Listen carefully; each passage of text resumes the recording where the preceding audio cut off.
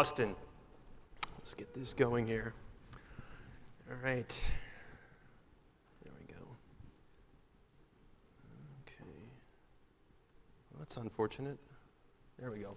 Hi, I'm Phil, and I've written a bunch of books. I'm here today to talk mostly about lessons from the most recent one, the visual organization. This is number 6 for me. When I'm not writing, I'm speaking and helping companies do more with technology. It's a bit of a busy world out there, and aside from Rush, I'm an enormous fan of the show Breaking Bad. Any Breaking Bad fans out there? I am the danger. Who's this guy? Anyone? Nobody. I guarantee that at least 50 of you send his company money every month. Netflix, Reed Hastings, yes. Reed Hastings is the CEO and co-founder of Netflix. He's a very smart cookie.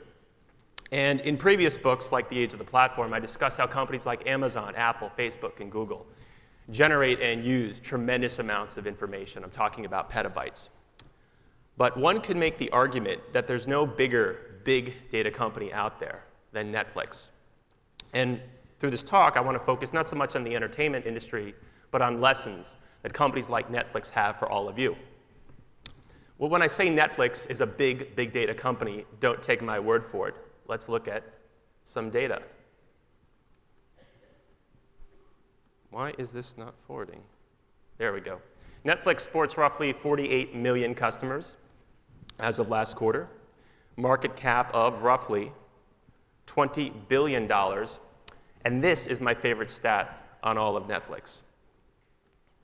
The company is responsible for nearly 1/3 of all US weeknight internet traffic. This is why net neutrality is such a big idea. Imagine if pipes cost different, roads were different. You wouldn't be paying $7.95 a month for Netflix, that's for sure. Now, when I spoke at Netflix on the new book, roughly a month ago, at Netflix, I made a mistake. For that 1/3 statistic, I said 1/5. And probably within, about 2 seconds, 25 Netflix employees concurrently corrected me. So at Netflix, everybody knows about data. This isn't just about CDOs or certain executives. They live and breathe data. There literally are data visualizations on the wall at Netflix. It's quite the sight. Some more facts about Netflix. It is the single largest user of Amazon Web Services, AWS, greater than even Amazon itself. Now, relying so much on AWS is a bit of a double-edged sword. In other words, on the positive side, Netflix need not spend billions of dollars on data centers, right? Those aren't cheap. There is a downside, though. And does anyone remember what happened on Christmas Day of 2012? Well, it used to be that people would spend time with their families on Christmas Day, and evidently now people would rather watch Netflix. But Netflix was down through no fault of the company. There was a small technical glitch which resulted in Netflix being down the entire day. And what do you do these days if Netflix doesn't work? You go to Twitter and Facebook and start venting. So needless to say, it started trending. But Netflix's focus really isn't on plumbing, right? Netflix would rather spend its time doing some different things, such as in September of 2013, the company became the first non-TV network to win an Emmy for House of Cards, and Aaron had mentioned that before. Netflix is, I would argue, changing the game in many ways that I'll talk about today. It's enabling millions of people to either cut the cord with their cable companies or never even use cable to begin with, along with services like Hulu, YouTube, et cetera, et cetera. With House of Cards, Netflix dropped about $100 million on 13 episodes without even seeing a pilot. Again, Netflix had the data to justify that decision, but this is hardly Netflix's first foray into original content. Orange is the New Black, Lilyhammer. So Netflix is an incredibly disruptive company, and based on the way its stock has gone, the Quickster debacle aside, it's been very successful. This begs the question, how? And when I was researching this book, I came across an absolutely fascinating 3-part data credo at Netflix, certainly confirmed when I was there. The first part of which is that data should be accessible, easy to discover, and easy to process for everyone. Now, don't get me wrong. Everyone at Netflix does not have access to employee salaries. But data is almost like oxygen there. It's almost like a telephone.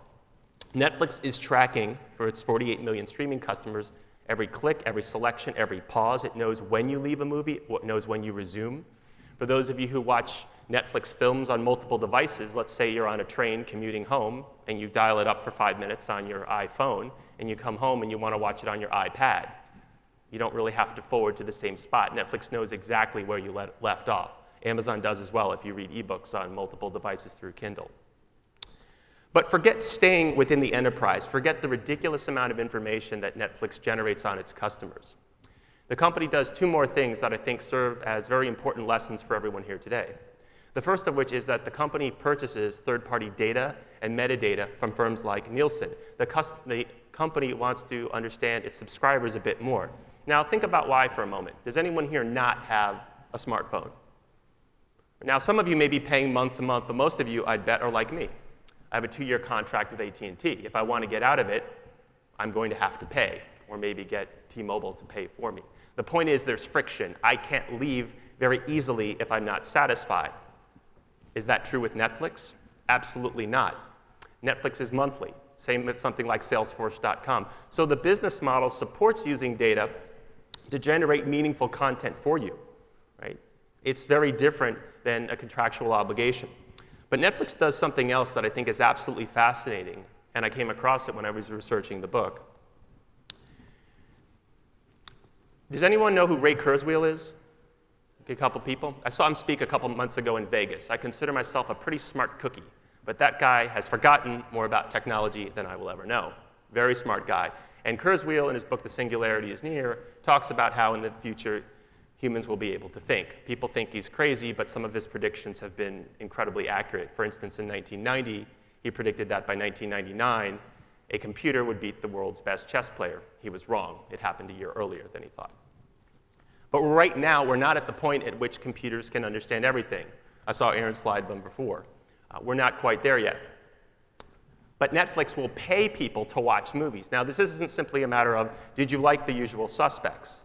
And how could you not?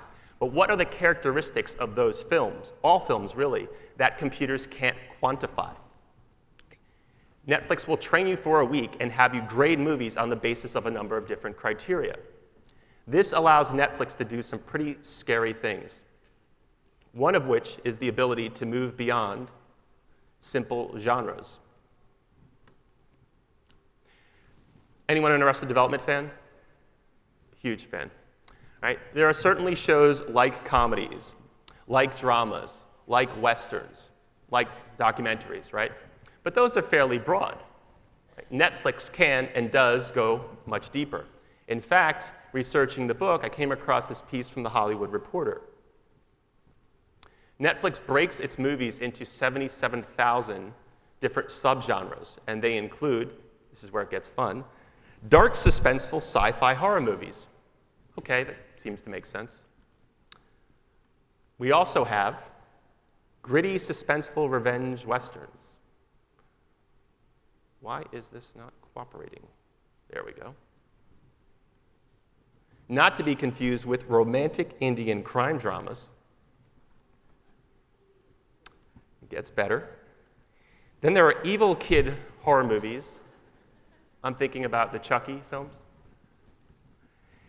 Visually striking, goofy action and adventure.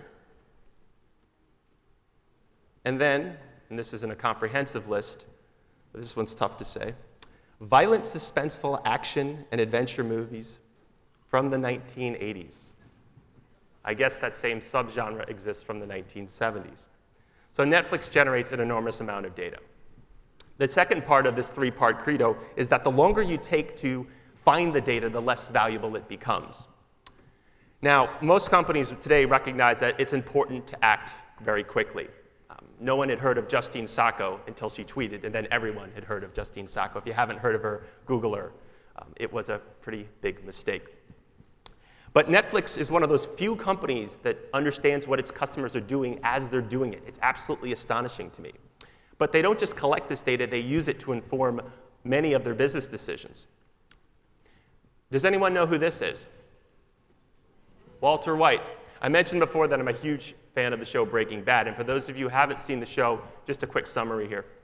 Walter White, played by Bryan Cranston, is a high school chemistry teacher and makes about $43,000 a year, works a second job as a car wash. He's 50 years old, his wife is 40, she's unexpectedly pregnant, and his teenage son has cerebral palsy. He finds out working at the car wash when he collapses that he has terminal lung cancer and very little time to live. He doesn't want to burden his family with a great deal of debt.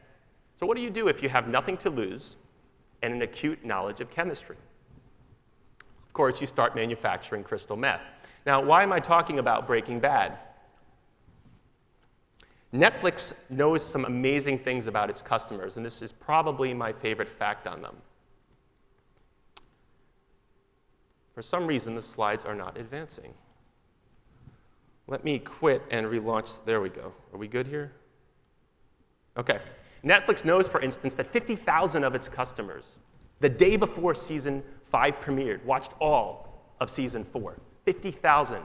They call it binge viewing. Now, each episode's around 40, 42 minutes. If you watch 13 in a row, people might think you're insane, and maybe you are. But watch Breaking Bad. It's that kind of show. When I meet people, and I really should have an affiliate link on my website, I tell people about it, and many times they'll tell me it's 1 in the morning, they have to put the kids to sleep, but they have to just watch one more. And then it ends, and they have to do the same thing. But Netflix knows statistics like this, not just about Breaking Bad.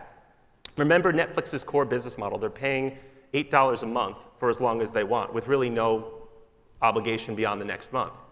Ted Sarandos serves as Netflix's chief content officer.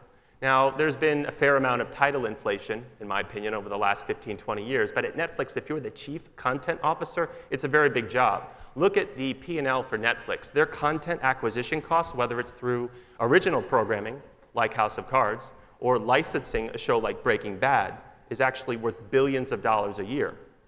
And a reporter asked Sarandos, the chief content officer, aren't you scared that customers will sign up for Netflix, binge watch all 13 episodes of House of Cards Season 1, and quit?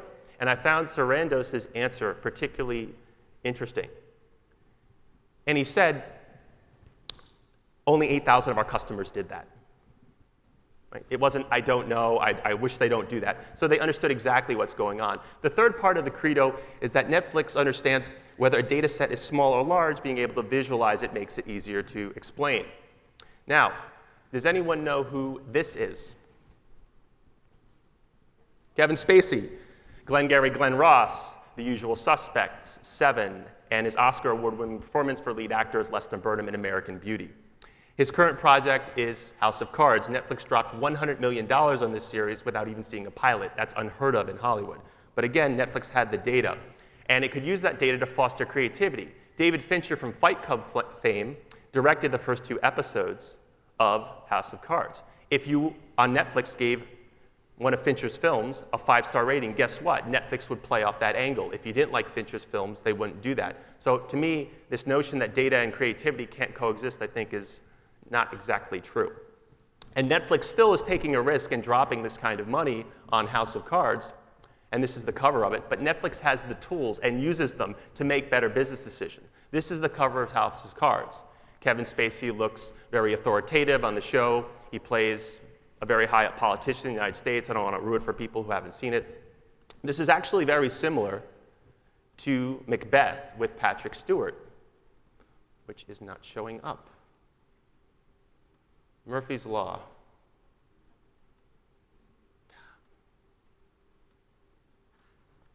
I'm wondering if I should just quit and relaunch this thing.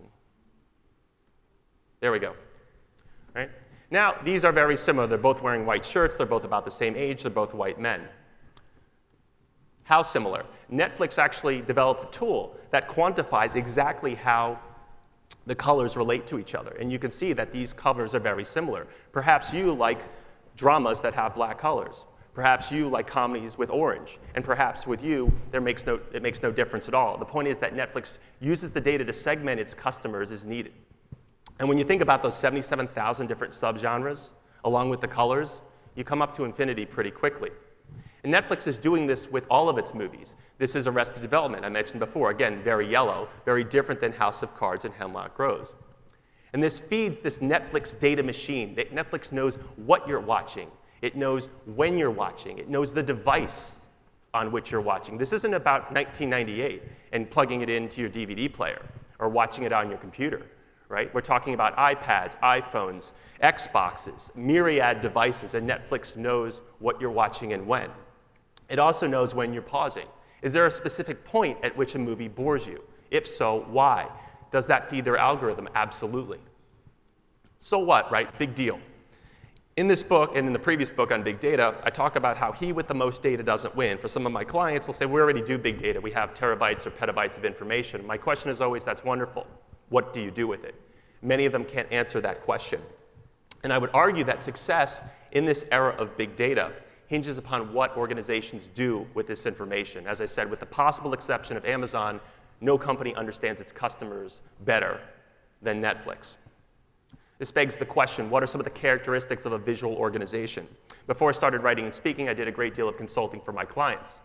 And visual organizations, unlike some of my previous clients, eschew this notion of set it and forget it. In 2002, when I lived in New Jersey, I did some work for a large utility company. And to make a long story short, I built an Access tool, Microsoft Access, that took data from point A, noodled with it, and sent it over to point B.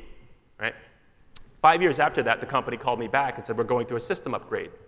So I go in, and they liked me, and I saw a woman, and I was sort of squinting at her, she's squinting at me, and she said, you don't remember me, you developed this tool for us. I said, okay.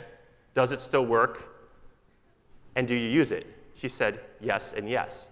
Ain't broke, don't fix it, I get it. That's very different than visual organizations. They're constantly adding new sources of information. Like I mentioned before with Netflix. 2-3 years ago, many companies started to get their arms around social data. Facebook, LinkedIn, Twitter, and then Pinterest comes around. And many people would say to me, do I need to worry about this? It's kind of like playing whack-a-mole. Short answer is yes.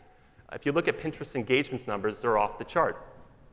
These companies also encourage data discovery and exploration. Yes, dashboards, KPIs, analytics certainly matter, and they're not going away.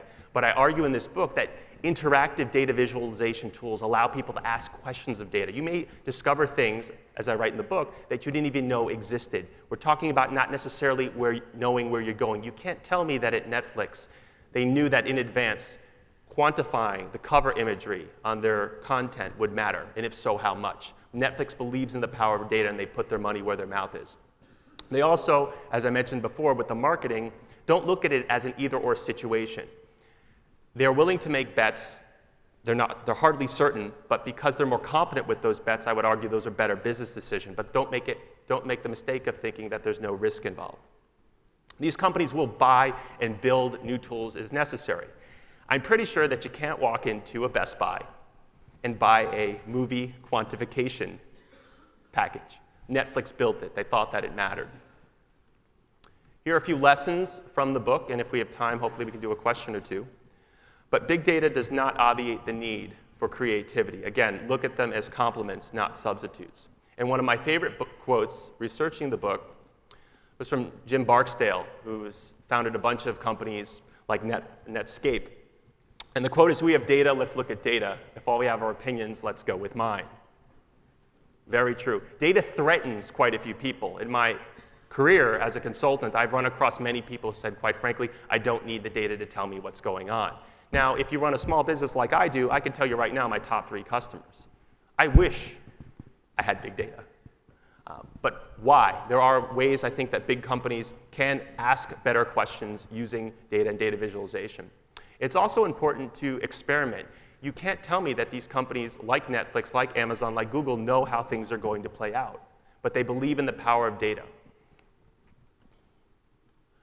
This is the 13th talk that I've done on the book.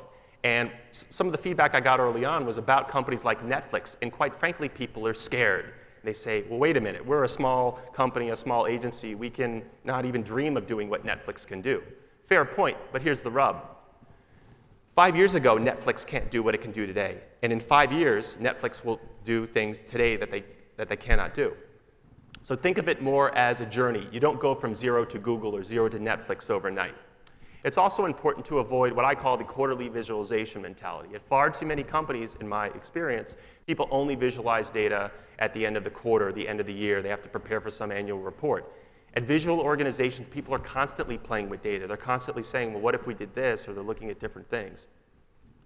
They also understand that all data is not required to begin. You're never going to have all the big data. Again, that should never dissuade you. That's my story, and I'm sticking with it.